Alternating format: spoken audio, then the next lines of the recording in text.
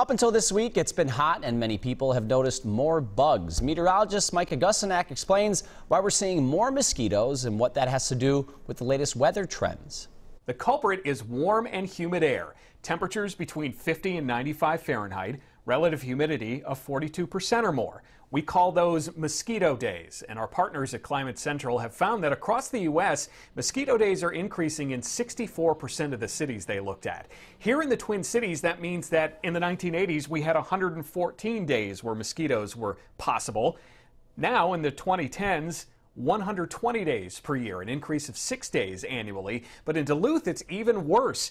There are now 16 more days on average per year with mosquitoes than there were in the 1980s. It's a warming trend caused by climate change that is making this possible. Summer in Minnesota is actually the slowest warming season. The shoulder seasons of spring and fall that extend the mosquito season are rising much more quickly. Mike Augustyniak, WCCO 4 News.